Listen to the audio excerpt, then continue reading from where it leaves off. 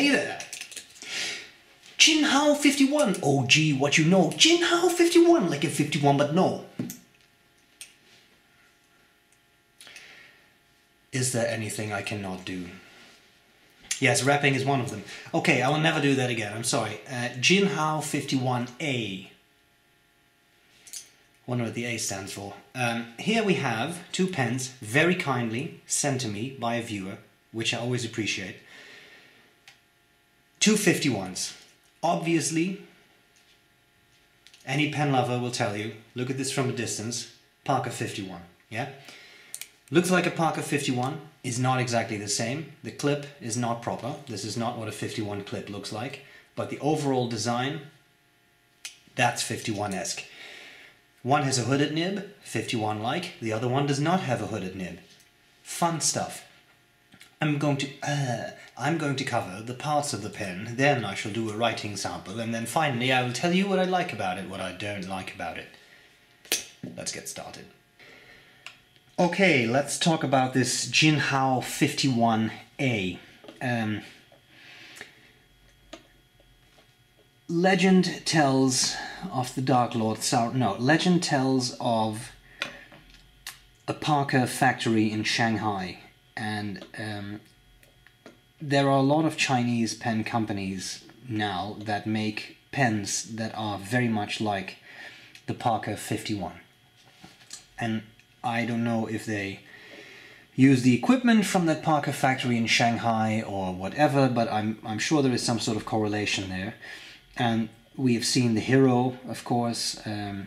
Hero makes a pen that is definitely pretty much a clone of the Parker 51. They also make a Jumbo. These are very, very close to the original Parker 51s, including the arrow-shaped clip. Now, Jinhao did it a little differently because they don't have an arrow-shaped clip, but the barrel is definitely a 51-style barrel. Before I do anything else, let me just show you a size comparison. This is a TWSBI 580, and these are the Jinhao 51s. So I've held 51s, and I would say they are very close in shape and feeling to these pens. You can find these on eBay. I did a quick check. I found a couple for under $5, so these are way cheaper than a 51. I mean, 51 depends a little bit on the condition, the rarity of the finish, but I would say something between $120 and $140 is not exceptional. So there is that. Interesting thing with this one, this specific model, is that you have the choice of a hooded nib, so this is very Parker 51-like, or a non-hooded nib, which is not at all 51-like. Right? So I'm going to cover the parts of the pen for you. There is this thing which some people call the jewel, and other people don't call it the jewel, and if you do call it a jewel, they threaten to beat you up. It doesn't matter, there's the thing on top of the cap. Then there is this clip, a Jinhao style clip. It has the Jinhao logo right there. And then it has this ball, and this is a pretty stiff clip, but usually if it has a ball at the end, it's fairly easy to use and put into pockets and pen pouches and such. It says Jinhao right there on the cap, and then at the back here, it's a little hard because of the reflection, but it says 51A. And they both are 51A, even though one is not that one is a B and one is an A because one is hooded and the other is not. They are both called 51A. Then you have the barrel, plastic, with the little hole in the back. We can uncap this pen, and then you have the section, in this case with the hooded nib. This part is transparent, a little hard to show you, but you can sort of see the ink level. It's not very clear, but you can see it. And the pen comes with this Lamy style converter. I call this Lamy style converter, and then half the world explodes. But quite simply, guys, it is a Lamy style converter because this is flat, just like on a Lamy converter. Period. So there is that. Of course, at the end of the day, it's just a converter. There's also this non-hooded version. Same thing, same type of converter, but now with a non-hooded nib, which has the Jinhao logo on it, and it's actually imprinted F for fine, which is quite nice. I don't think there is a whole lot more to say about these pens. So let's do a writing sample.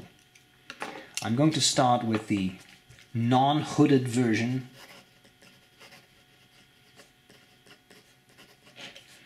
It's a fine nib, and the ink is a blend from a friend. A blend from a friend. That could be a great song title. It's a recreation of Mont Blanc Racing Green, okay?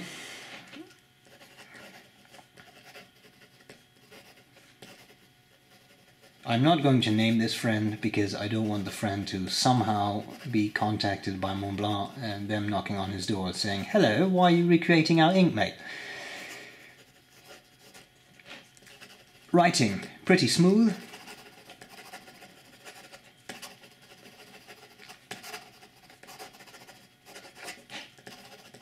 Couple of skips here and there, but nobody writes this fast, I think. In all, actually a smooth nib, a pleasant writing experience. I can't say anything else. Not the wettest writer, but it is definitely properly tuned. It's not overly dry, so it's not a gusher, but it's quite nice. Now, given the price of these pens, I don't mind pushing those nibs quite a bit. And as you can see, you can squeeze out some line variation. Just always be careful, they're not advertised as flex nibs, right? And finally, reverse writing is possible and turns it from, I would say, a pretty good fine to an extra fine. I would almost call this a medium. It's a pretty wide line, in my mind, for a fine. Wow. It's a pretty fine line, in my mind, for a fine. So poetic. Okay, here we have the hooded nib. Same ink, same paper, of course. I did that on purpose. This one has more feedback.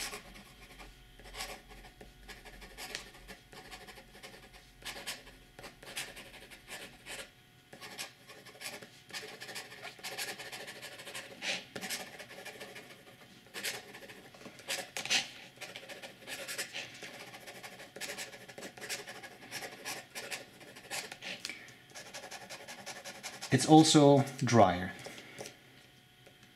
Line variation, not so much. This nib is stiffer. I'm pushing it pretty hard there, would not necessarily recommend that. And there you have it. So, let's see what I like about these pens and what I don't like about these pens. Okay, what do I like, what do I not like about the Jinhao 51A with the hooded nib and the exposed nib, or the other way around? I don't know, I can't look through these caps, I do not have X-ray vision. What do I like about it? Well, the Chinese pens, some people love Chinese pens, some people hate Chinese pens.